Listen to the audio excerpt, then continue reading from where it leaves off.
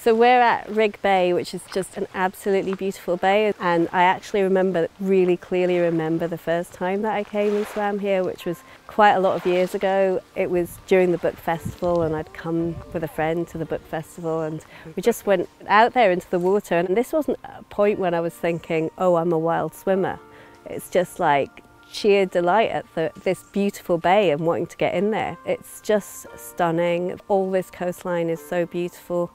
And one of the things that I really love about wild swimming is it's an incredible journey every time you do it.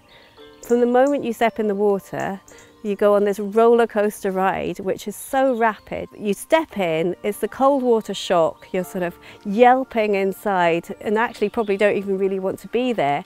And then about 2 minutes later, you're in this other place and your brain's calmed down. You're sort of staring around at this beautiful environment. And also you've got this real high afterwards. And I can't think of anything else that does anything legal anyway, that does anything like that so rapidly, really.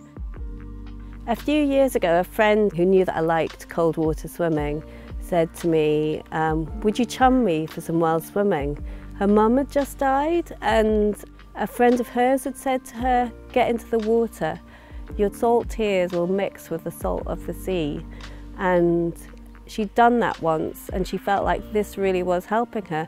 And as soon as she said it, I said, yeah, I totally relate to that. When my brother died, he died suddenly about 5 years ago. I really struggled, but the thing that actually comforted me most that summer was going out and swimming in a loch in Ireland and just floating there, swimming there. And over that summer, I would just lie there in the water and look up at the sky, and you know, it felt like he was there somehow.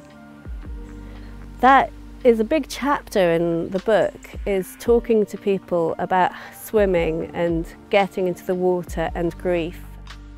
One really good thing at the moment is we're in September, which is an amazing time of the year. If you want to start wild swimming, I'd say start now, because the water's really warm. It doesn't start to cool until we get to October. And actually this is the time of year that I started really regularly wild swimming. If you start now, if you get into that beautiful water now and keep going every week, you can suddenly find you're in the middle of winter, and yeah, it's freezing, it's painful, but you can take it, and it's also a lot of fun.